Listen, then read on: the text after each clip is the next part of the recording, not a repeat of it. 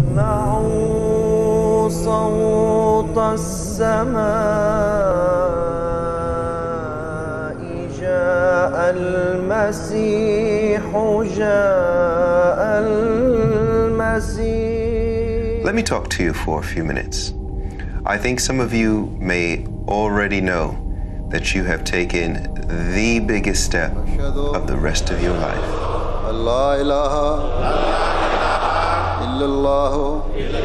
This one step will change the way you approach life and will influence the way that you interact with your friends, your family, and everyone around you, strangers included. But what is this step? That's the real question. I think for all of us, myself included, when I first embraced Islam, I was absolutely head over heels in love.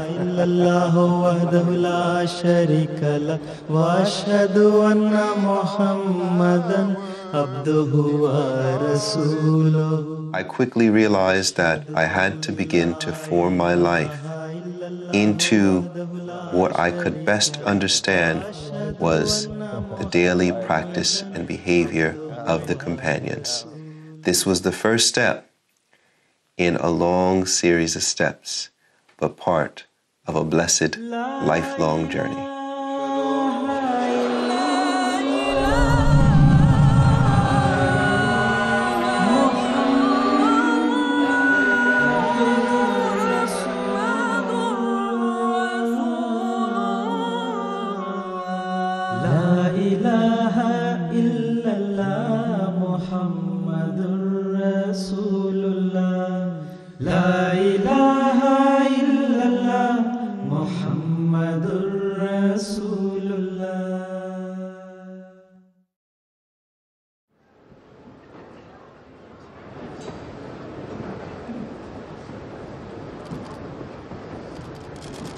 The advice that I would give to any new Ahmadi Muslim in terms of what they should focus on in their first 3 years after having accepted the promised Messiah, strengthen your relationship with God Almighty. Come close to God Almighty and focus on Allah. I just wanted to do it for God. I just wanted to do whatever was right for God. So I prayed a lot. And there's a very beautiful prayer of the Holy Prophet Sallallahu Alaihi Wasallam. O Allah, grant me your love and the love of those who you love, and make your love more dear to me than cool running water. Ihdina Sirata Mustaqim, just guide me down the straight path. And from that, then I just wanted to do it for God and not for anybody else, and not for any human being and not for anything like that. And I was felt comfortable and capable of doing that. So that's what I did. That's what I did. So that connection with Allah, once you make it, Allah will help you in every type of situation. And I think we're all witness to that. You know, we have been through some very difficult situations. And when we truly pray with our heart to Allah the Almighty, Allah comes and helps us. The Holy Quran mentions very clearly that it's not enough just to say, I believe in Allah. It is very important to believe in prophets and to follow them and the khulafa. In kuntum tuhibbun Allah, fattabi'uni yuhibbukum Allah. If you truly love Allah, then follow me. Then surely Allah will love you. And this emphasis on prayer is explained to us in so many ways in so many of the speeches and Friday sermons of Hazrat Khalifatul Masih. And one of the things that he impresses upon us is the fact that we have to make sure that we're in constant communion with God. हम मुसलमान हैं खुदा ताला के फैसले के मुताबिक जिसने हमारा नाम मुसलमान रखा है। आज कौन सी जमात है जो बहैसियत जमात अल्लाह की तरफ मशरिक़ में भी बुला रही है और मगरिब में भी बुला रही है, शुमाल में भी बुला रही है और जनूब में भी बुला रही है.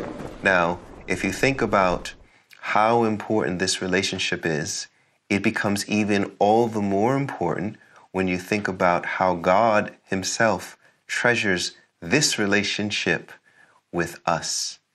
And in this relationship, this is where the miracles occur.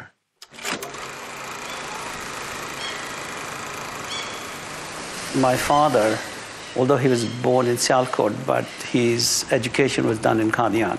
His family used to be in Africa, in East Africa, so he had to travel to East Africa. So he said the boat used to leave Bombay, and he used to take a month to get to Mombasa, where he was going to go. And it was an old door, you know, the old sailboats. Right. And he was in the market looking for groceries to find food for the journey. And he met another Muslim family who were also traveling on that dhow. So they asked him if he was going to be traveling, and he said yes. And they said, "Are you alone?" He said yes. They said, "Don't worry, buy the groceries, give it to us, and we will be cooking anyway, so you can share our food with us, no problem." So he said when the journey started, they had conversations and they found out that he was an Ahmadi. And they were very staunch anti-Ahmadi people. And they said, "Really? There's absolutely no way we're going to cook any food for you." And my father had no groceries, no provisions at all. So he was very perturbed. How is he going to, what is he going to do with the rest of the journey? So father relates that suddenly there was a huge storm. And because of a dhow, it was so bad that it was almost certain that the boat was going to be destroyed by the storm. It was that bad. So he said, I went onto the deck and I gave azan, azan loudly, and I started to pray. So he said that as he finished the prayer, the storm ended, purely through Allah's grace. And he said the captain of the ship had been watching this. So the captain came over and said, "Today we are alive because of you. And from today, you're going to be my personal guest." And he said for the rest of the journey, he ate at the captain's table with the best food on the ship. And it shows how Allah helped him in a very difficult situation in that journey.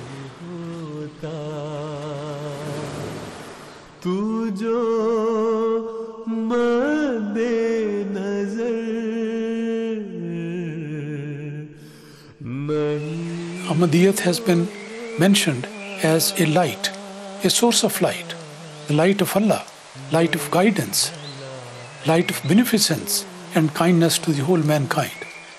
So this great treasure has been acquired by everyone who is a born Ahmadi or a new convert to Ahmadiyya Islam. So every Ahmadi should always pose this question to oneself, that from this source of light, what benefit I have acquired? Has my life become better, bright, illuminating, and giving guidance to other people, and first of all to myself? That is the answer which one requires to get and follow the advice in that. Having said that, there are also various ways of coming closer to God Almighty, and that's the whole purpose of religion. It is to become spiritual, to attain spirituality. Focusing on prayers, learning of what's known as the Salat, the Islamic prayer, and learning the verses of the Holy Quran which are recited in the prayers. So that's number one, the prayer. Number two, learn to recite and understand the meaning of the Holy Quran. Learn and memorize some of the key chapters of the Holy Quran, especially the last 10 surahs, the last 10 chapters of the Holy Quran. Al-khayru kulluhu fil Quran. The Quran contains any kind of good. All goodness is in the Holy Quran. It should be borne in mind that we should be becoming the embodiment of the Holy Quran. I always remember that hadith where the Holy Prophet Muhammad, peace and blessings of God be upon him, where he said, "One who does not hold anything of the Quran in his heart is like a house in ruins." I mean, whenever I thought about that particular saying, I thought to myself, oh my goodness, clearly this is a very important part of Islam. But when you really think about it, why wouldn't it be? This is like a letter from the creator of the universe to us human beings. Can you imagine what could be a greater miracle than that? What can be a greater blessing than that? Don't just be static. Don't just accept God Almighty and His messengers and then say, okay, that's good, that's enough for me. But actually go further than that. And the key step is to sacrifice in the cause of God Almighty. So sacrifice our time, sacrifice our wealth, sacrifice our food, which is fasting. Sacrifice everything that we have so that our soul knows deep down in our hearts and our soul, and we are clear with ourselves that our living and our dying, our sleeping and our waking, our eating and our drinking, our prayer and our sacrifice, everything that we have is for the sake of God Almighty. And in reality, everything that you sacrifice, this is that which you take with you after you're buried.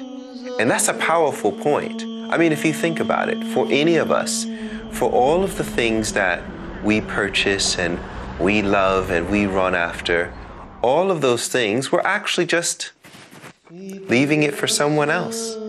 Because when we pass away, and everyone must pass away, then all of those things will be discussed in vibrant conversations with friends and family over who gets what, and in the end, we will just remain a picture on someone's wall or on someone's night table, and that's that. The only thing that we take with us is our sacrifice on our way to go meet our Creator. Every man and woman, even grown-up children as well, they should always get into the habit of scrutinizing oneself. And they should always think that what was my situation yesterday? Am I better than that today or not?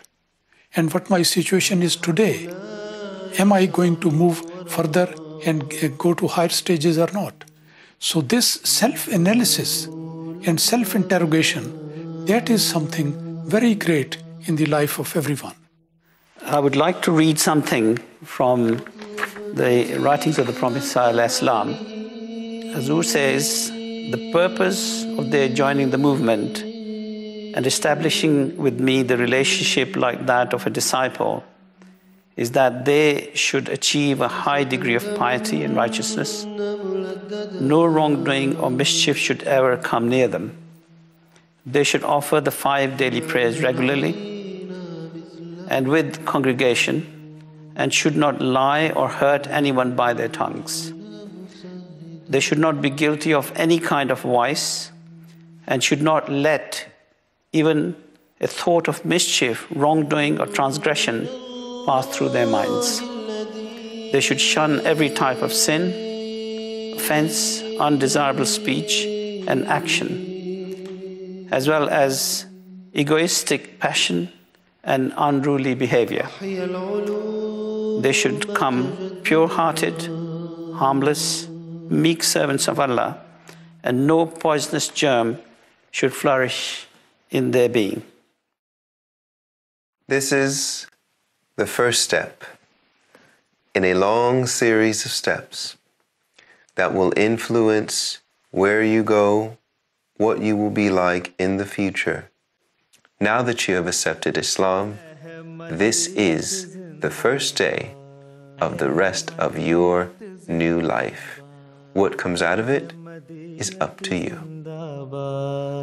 Ahmadiyyat zindabad.